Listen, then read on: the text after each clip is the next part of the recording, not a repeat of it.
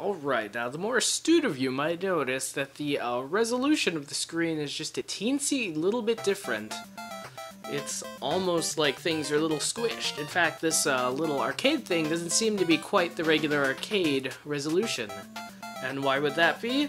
That's because we're playing a PlayChoice-10. So, what this basically is it's an arcade cabinet that you can play Nintendo games on. So instead of like entering quarters to press play, then you enter quarters to earn time. So let's put in a hefty 30,000 something time units, and let's start. So let's play Yo Noid. The Noid, if you are not aware, and were born in the 90s, the Noid was a prominent advertising gimmick used by, I believe, Domino's Pizza to advertise their pizza.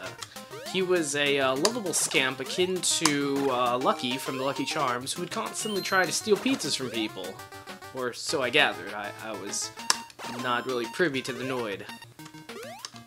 So this game, I mean, it's nice. It's trying hard. It's got like 2 layers.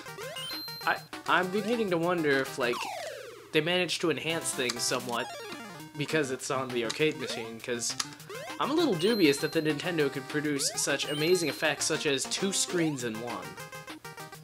Also, I kind of don't like how the water level's just randomly oscillating, so sometimes you can get caught below it, sometimes you can't. It's one of those weird arcade gameplay mechanics. Also, just gonna give a quick little shout out to Rayman, who the Noid's attack vaguely resembles, where it's just like a disembodied hand flying out. Rayman had that. I believe he was the first. Although then there was also Dynamite Heady, who, well, it wasn't necessarily his hand that did it. It was the same kind of concept of a disembodied character guy shooting out one of his body parts. And the music is nice and catchy, but thankfully it's in the background. All in all, not a very hard game, actually. I mean, if you've watched this show a lot, you probably know that sometimes I mess up a little bit. Oh, God, what is... You know, I vaguely remember... Oh, jeez.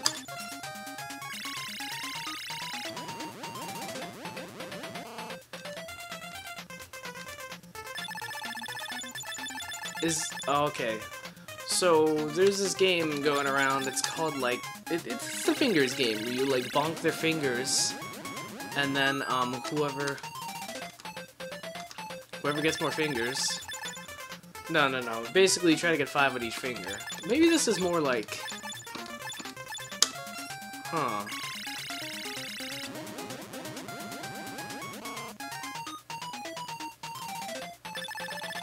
All I know is if I got this as a kid, I'd be very mystified right now. Well, if he's only going 2, I can beat that, even. Although, it doesn't really seem a heck of a lot fair, because, I mean, if you look at his cards, he's got a 4! I can't do Jack if he plays the 4. But he's just playing 3, what am I gonna do?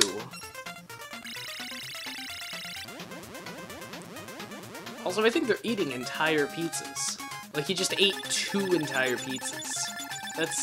That's actually really hard to do, if you've ever tried that in real life.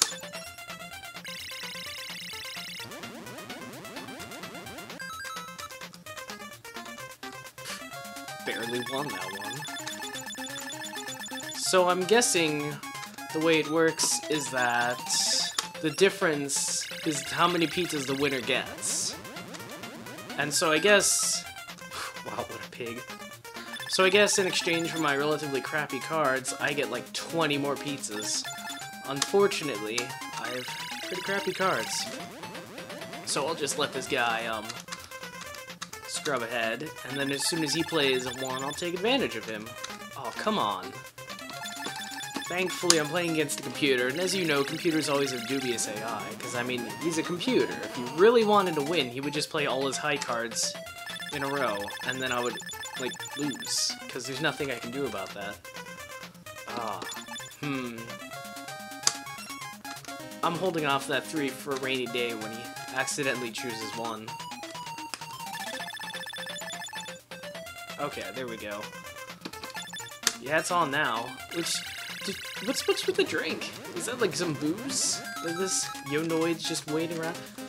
Barely! I beat him by 2! Come on, game. Give me some credit here. Alright. Come on, Pizza Hut. Okay. Oh, good. Yeah!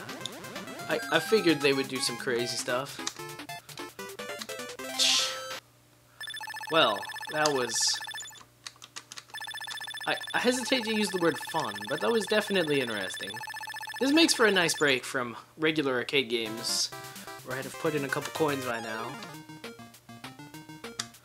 Also, it makes a break from hard arcade gameplay platforming. It's kind of easy. Well, Oh gosh, the Noid is limited lives? This is why I like arcade games and hate regular console games. Because the freaking Noid has lives. I'm used to arcade games where it's like, it's challenging, but you get to try as many times as you want. But the way the Noid game works is as soon as you run out of lives, it's gonna be like, hey, no go, Buster. Oh, well, we got a few continues. Oh my god, it's like an entire Mario Bros. 3 world here. A whole Noid world to explore. Doesn't that just fill your heart with anticipation? Doesn't that just energize every single bone in your muscly body? Clearly you are a bodybuilder. I don't know. Cripes. That ice. Oh, maybe the items you collect in the stage help you in the pizza round at the end. Although I still feel like the hockey seal is pretty cheap. Although he kind of reminds me of like Casey Jones or whatever from Teenage Mutant Ninja Turtles. You know, they're slightly dim-witted, hockey-loving fan guy who just kind of hangs around and awkwardly makes passes at April O'Neil. Yeah, that guy. Well, anyway, the seal's holding a hockey stick, so they're completely the same person. Of course, I'm only imagining what the seal looks like because I haven't gotten him too many times. Although, when it gets to him... Alright, seal. It's so personal. Come on, yeah. Sent you to seal heaven. Did you know that all seals go to heaven? Come on! Yeah. That's right. Oh, this is gonna be beyond fun. Alright, I thought he would slip and slide on the platform. Come on. Yo, Noid! You know, if you say Yo, Noid a little bit with an emphasis, it kind of sounds like annoyed. I'm sure this is entirely coincidental.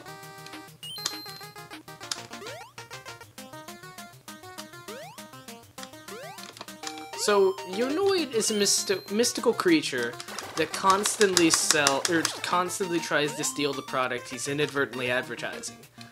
And he's got long, flappy ears, and I'm assuming he's a menace to children. He's basically the, Trix Rabbit of pizza. Although this guy also kind of has a bit of a Tingle look going on. Yeah, that's right, never thought you'd compare Yo, Noid and Tingle, but... surprisingly apt description. Although, whereas Tingle was weird because he was like a middle-aged man, Yo, Noid can kind of be described by saying, oh, it's just one of those darn teenagers floating around, causing trouble and mischief, stealing our pizzas. That doesn't make sense at all. Come on.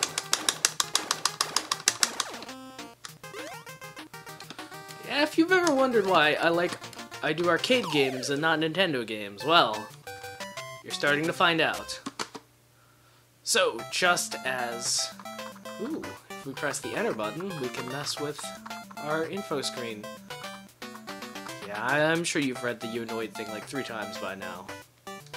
So anyway, that was Yo, Noid. That was an interesting break from regular arcade games, but next episode it's a real arcade game, I promise. Oh god, the Yo, Noid. I'm so glad they didn't animate him very realistically in the game, because otherwise he would look like that.